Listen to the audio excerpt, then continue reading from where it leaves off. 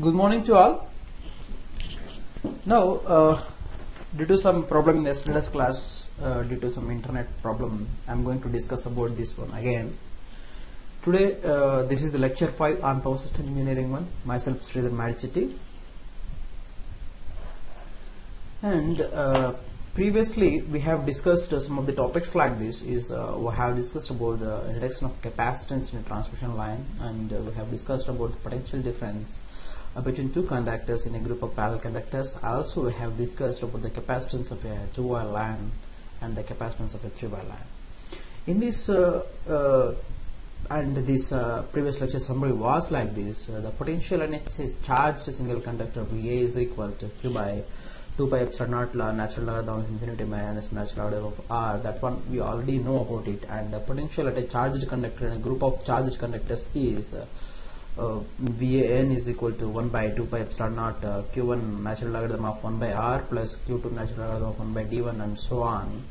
And the capacitance of a three-phase overhead lines in unsymmetrically spaced with transposed conductors, the capacitance can be written as 2 pi epsilon by natural logarithm of cube root of D1, D2, D3 by R. And this one we have seen in our past class. If D1 equal to D2 equal to D3, then the capacitance is equal to 2 pi epsilon by natural logarithm D by R. Now, see, in this class we are going to discuss about effect of earth. See, in the last classes we have not taken the effect of earth on the capacitance of a single phase or three phase, and in this class we are going to discuss about the effect of earth and the capacitance of a double circuit line. Also, there are again, as I already informed you, there are two kinds of configurations of a three-phase overhead line. One is flat type, other one is a symmetrical type. We are going to discuss both about the flat type and symmetrical type, and also we will discuss about some of the mathematical concepts such as GMR and GMD.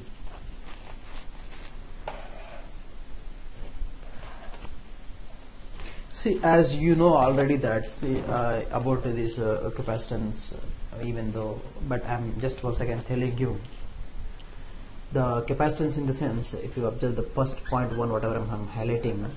If two parallel plates, the plate 1 and plate 2, if two parallel plates are separated by a small distance d, then it is called if two parallel plates are two charged plates, this is charged, these two charged plates are separated by distance d, then it is called the capacitor.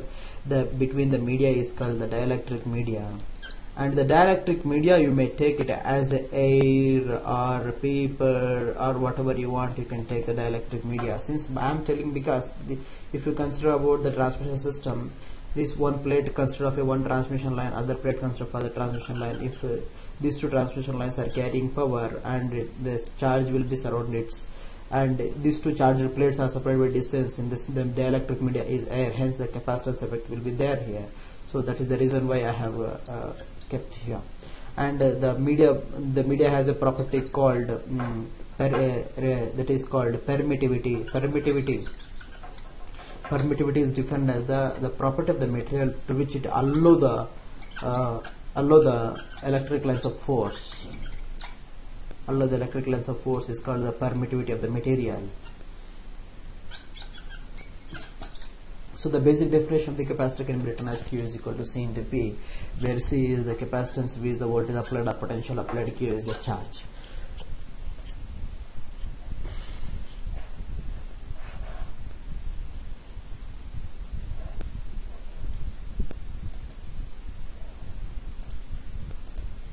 Now if you go to next slides.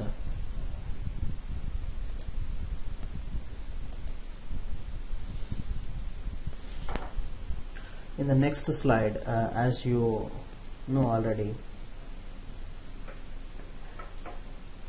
in the next slide, potential in a single charged conductor. Here I have taken a simple conductor. This conductor here I have taken a simple conductor.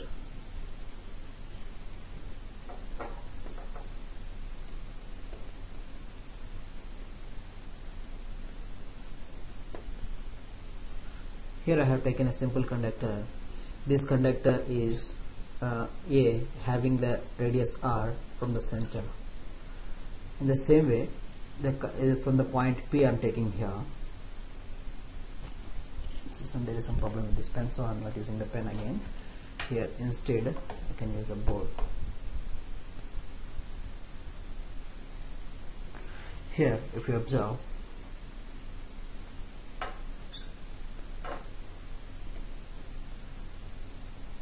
yes, in this one you can see I have just taken a conductor A. The conductor A, the potential on a conductor A. The conductor A has radius from 0 to R, from its 0 in the sense it is the center to R, and the charge Q will be surrounded on the conductor A. The electric field intensity of the conductor A can be written as E is equal to Q by 2 pi epsilon naught epsilon x into R. This is the only one formula we are following throughout since from the last lecture. The relative permittivity of the air is equal to N1, since this will become E is equal to Q by 2 pi epsilon naught x. So the potential can be written as from R to infinity, because the charge on the conductor may be due to infinite distance. So integral R to infinity Q by 2 pi epsilon naught dx. If you take Q by 2 pi epsilon naught, integral over to R to infinity 1 by x dx. Natural logarithm of 1 by x dx is equal to natural logarithm of x, and substituting the limits you will get Q by 2 pi epsilon natural logarithm of x is over the limits of R to infinity. So you can find the potential is equal to like this. And if you go for the same way,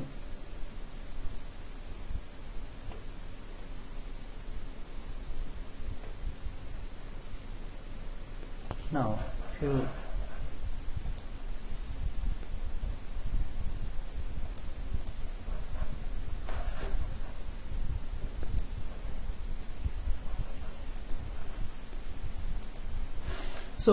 we are considering here the effect of earth on the effect of earth, the capacitance of single phase overhead line. Here we have considered a single phase overhead line.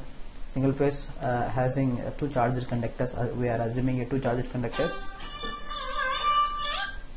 the conductor A and the conductor B. These two charged conductors are separated by distance d, and each conductor having radius r. The charged conductor A consisting of charge q over its surface, and charge B consists of over its surface minus q. And the imaginary forms of A and B as taken as minus A1 and B1. The distance between the earth is taken as 0 potential. The distance between H to center of the conductor is H, and the distance between earth to below this conductor due to its imaginary form is H. So the total distance from one conductor to other conductor is 2H I have taken. So the similar procedure will follow QBA and equal to integral R to infinity, because if you consider here a conductor A and the conductor B. So for the effect of conductor A only is the potential at conductor A is due to the conductor A dash and due to the conductor B dash and conductor B. Hence I have taken integral R to infinity Q by 2 pi epsilon into the distance between A to B is D. So hence D to infinity minus Q by 2 pi epsilon into dx, and the distance between A to A dash is 2H. So integral 2H over minus Q by 2 pi epsilon dx, plus the distance between A to B dash by using Pythagoras theorem. This side is 2H, this side is D, square root of 2H square plus D square. Hence, and if you know this one, and this is very simple to follow it up. And you can see my previous you can see the lecture which I have given in Taxila, so you can find out this one. Similarly, the same problem. This is very simple. And for capacitance of a double circuit line, since I have taken the capacitance here here I have found three conductors: conductor A, conductor B, conductor C, and these three double circuit. So conductor A, conductor B, and conductor C, and these are separated by distance d1, and conductor the distance from B to C is also d1, and the conductor distance between C to A is d2. Hence, this is same procedure will follow. The conductor A is 1 by 2 epsilon naught q1. The distance between A to B, A to C is d2d1, and d to A, d to B, d to C. All these things will follow the same procedure. And here also very simple. This is symmetrical form. And here also the same procedure. The concepts of GMD, GMR will come into role again here. This is very important concept.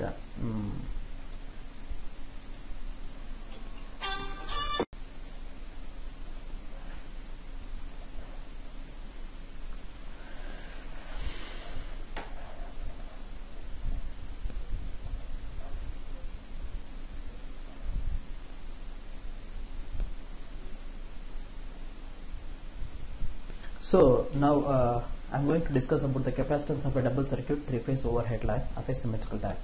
Here I have considered the conductor A, B, C are separated by distance dd, and the conductor A dash B dash are also separated by distance dt, and the conductor A has over its surface the charge q1, conductor B over surface charge q2, conductor C has a charge q3, and the same way conductor A B C also, small a b small b also having their respective charges q1 and q2 q3. Now if I want to find out the potential at charged A due to charge B, charge C, charge small a, charge small means the potential on conductor A due to conductor B, conductor C, and small conductor A, small conductor B, and small conductor C. Just I am following a simple procedure as simple as that. Suppose I have taken VAN 1 by 2 pi epsilon q1. So the charge on A is q1. Integral the from center point of conductor A to its surface is r. So integral r to infinity 1 by x dx, and the charge B is q2. 1 by the distance between A to B is d. So hence I have taken d to infinity 1 by dx plus, and q3, the charge on conductor C is q3. So the distance between A to C is q square root of 3 into d. So integral square root of root 3 into d 1 by x dx plus, and on small a, the distance between A to small a is 2d, integral 2d to infinity 1 by x dx plus, and small b, the charge on small b is q2. So the charge is root 3d into infinity 1 by x dx plus, integral d to again small c is integral d to infinity q3 1 by x dx. So 1 by 2 pi epsilon naught if you take common, q1 a natural logarithm of infinity, so you know already this formula, integral over 1 by x is equal to natural logarithm of infinity minus natural. So if you follow the same procedure, you will get this equation as 1 by 2 pi epsilon naught q1 into natural logarithm of 1 by 2 dr plus q2 into natural logarithm of 1 by root 3 d square plus q3 into natural logarithm of 1 by root 3 d square. Since we know q1 plus q2 plus q3 is equal to 0, I have substituting q2 plus q3 is equal to minus q1. Since I have natural logarithm of 1 by root 3 d square is common, q2 plus q3 is equal to minus q1. If I substitute this value, I will get the capacitance as C is equal to 2 pi epsilon naught natural log root 3 by r. In the same way, you can find out for VBN, VCN, V small a dash n, small bb dash n, small vcn. So this is procedure. But in order to find out this kind of procedure is hectic. So in order to reduce those kinds of, we are going for mathematical concepts of GMR and GMD. Hence GMR and GMD I have already discussed with you. Just I am giving a brief glimpse about it here. So suppose if I take a double circuit line, phase R, phase Y, phase B, and phase R dash, phase Y dash, and phase B dash, and having the radius from center to here is small r, and it is so this and the distance between R to Y is d1, distance between Y to B is d1, distance between B to R dash is d2. So I am following the simple procedure. GMR for phase R is due to its own radius due to its same phase. So GMR will be considered for its for same phase only. If it is R phase, we will consider for R phase only. If it is Y phase, we will consider for Y phase. If it is B phase, we will consider for B phase. So GMR for R phase, the effect on R phase is due to its own radius R due to its R dash due to, and R dash due to its own R dash due to its other phase R. So total 4 items. So we should write 4th root of DRR due to its own, DRR due to its R dash due to its R dash and due to its R dash R. So this is the thing. DRR internal radius is R, DR dash R dash is also R. So if you by using Pythagoras rule again, that this is D1 plus D1 2D1 whole square plus D2 whole square. So that is the thing, due to D1 whole square plus D2 square. DR dash R dash also the same rule. So this is same will be applicable for Y and B phases. So finally the self GMD, because they are using a bundle conductor double circuit line, we are using cube root of GMR of R phase, GMR of Y phase, and GMR of B phase. So in case of GMD also the same, cube root of GMD of R phase, GMD of Y phase, GMD of B phase. So GMD is between different phases. So I am just calculating a simple problem for you. Therefore you can easily get everything. So the problem is like this. There are 6 conductors of a double circuit transmission line, RYB, small r dash y dash b dash, and the diameter of each conductor is 2.5 centimeters. So if it is diameter, we need to take radius r is equal to 2.5 by 2, and the frequency is 50 Hz, voltage is 132 kV, line is transposed, effect of earth is neglected, and the capacitance formula 2 pi epsilon naught by natural logarithm dm by ds. Since and I already told you how to bring this formula. So hence we are taking the dm is a mutual GMD, ds is a self GMR or self GMD. So as we have already calculated the self GMD formula, cube root of DSR, DSY, DSB. So DSR is self GMD of R phase is 4th root of DRR, DRR dash, DR dash R, DR dash R dash. Same way for Y phase, same be for B phase. We need to calculate and substitute the value in the DS. In the same way, if you go for mutual GMD between R phase, R to Y, Y to B, B to R.